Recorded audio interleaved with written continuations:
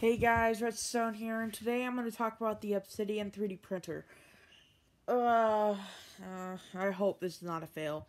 So, it's coming out on Kickstarter very soon, and unfortunately, I think I'm going to be in Utah, when it comes out. So, I might not be able to back it in like 5 days, which means I might not receive my unit.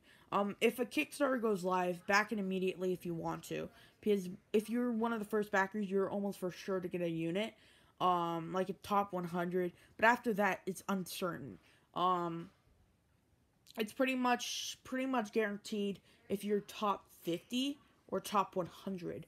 Because even the iBox Nano, even the Tico, um even the Buccaneer, dude. That printer delivered about 150 units. Tico about like what 1,500, something around there, or 4,000. It's kind of a weird number.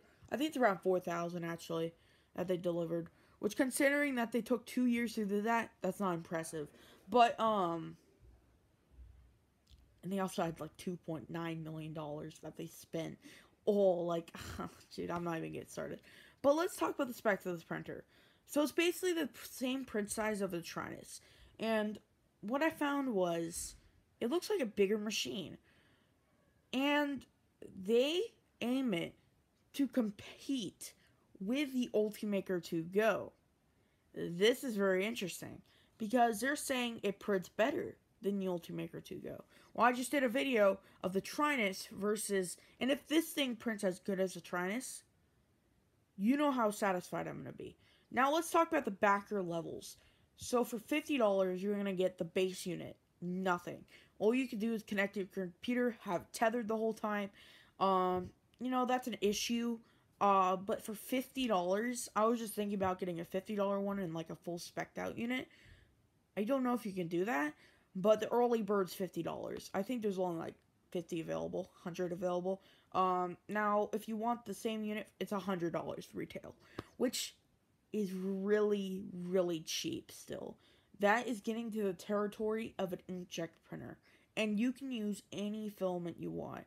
This product is super exciting for a couple reasons. This will be a milestone in 3D printing.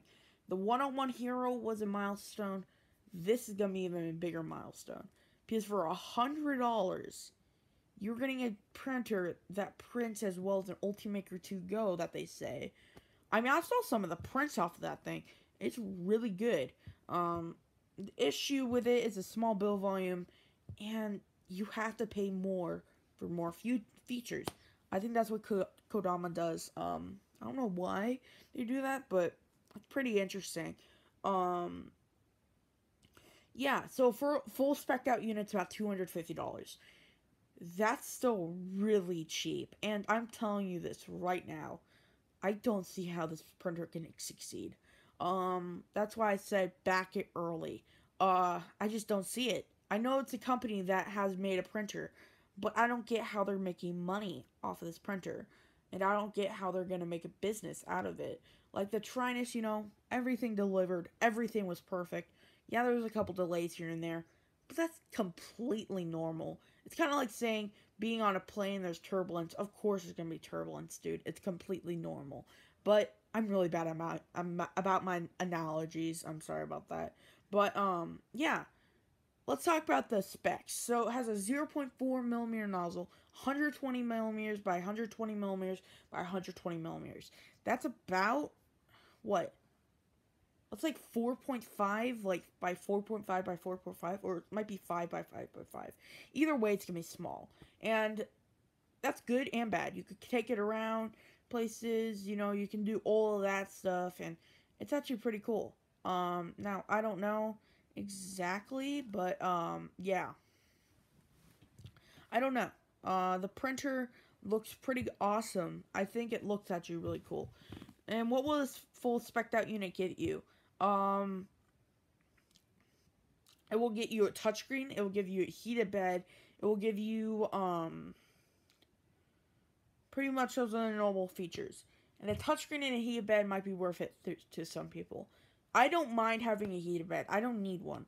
I've proven with the Ultimaker, you don't need a heated bed, especially for such a small little build volume. You're not going to be printing ABS on that thing. It's an open frame. You're going to have splitting. I've even had splitting on my DaVincis, and those are pretty much enclosed. So you have to think about that. It's pretty much a PLA only machine. You could probably do like PET if you have a heated bed option, but I don't do PET. I just do PLA because PLA is easy to work with, great colors, it's very easy to work with. Yeah, it melts, but it melts in like 100-degree temperatures. I live in California. It never gets that hot there. Here, I'm telling you, the hottest I've ever seen over here is about 98 degrees. So, it's not really that big of an issue for me. Now, if you're living in like Arizona or something, of course it's going to be an issue. You should print an ABS if you live in Arizona. My sister's Barbie car kind of melted. But, funny story. But, yeah. I mean, I'm sorry I'm getting sidetracked. I don't know. I've had like a weird day today. So, 120 by 120 by 120. What other features? I don't think it has a metal enclosure. I don't think it has metal. I'm 99% sure it doesn't. But, I mean, it looks really cool. I like the black. I mean, it's Obsidian. Of course it's going to be black. But, yeah, I mean, it looks like a very solid printer. But don't back it if it already has about 2,000, 3,000 backers.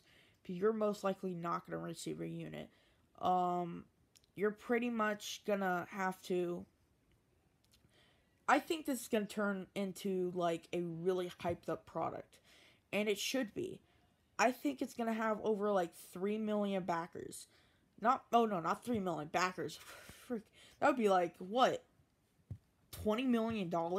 But, I'm not talking much, yeah. But I meant $3 million. I think it's going to be as pretty much high as a Kickstarter you can get. Or it could be the most popular Kickstarter ever. I could see that. Because it's a very polished machine from a repeatable company. So, just back one early if you want one. You're most likely going to receive one. Guys, I hope you enjoyed this video. Those are my tips. Remember, Kickstarter is not a pre-order. It's your donation to the company.